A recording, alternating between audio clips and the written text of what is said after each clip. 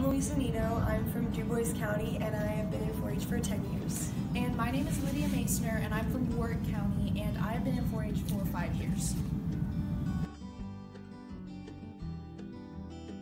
ISFYLC is the Indiana State Fair Youth Leadership Conference. We learn different leadership skills by doing different activities like going to the State House, giving board proposals, and lots of fun games here at the State Fair. We are actually both group advisors here, which is kind of like the role of a counselor. We were both elected last year when we came as delegates.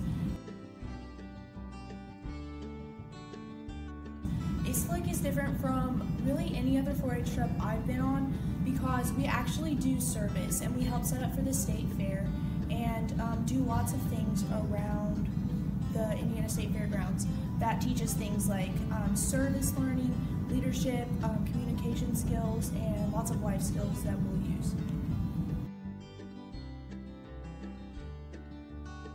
I have been on 3 different ones. I went to ISFYLC, State Junior Leader Conference, 4-H Chorus, and ISFYLC.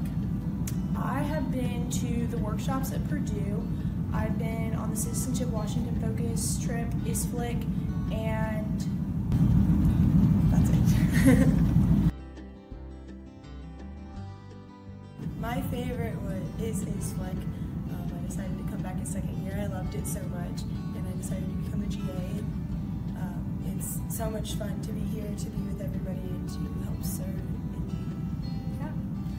I really like this one just because we get to do so many things, and also you get to go up in the program if you want to. You can take on a leadership position if you run, and you can get elected, and so you can come back multiple years and you don't have to pay, which is great too. It's a great leadership opportunity and a social opportunity as well. You get to learn new leadership skills and other skills like communicating with others.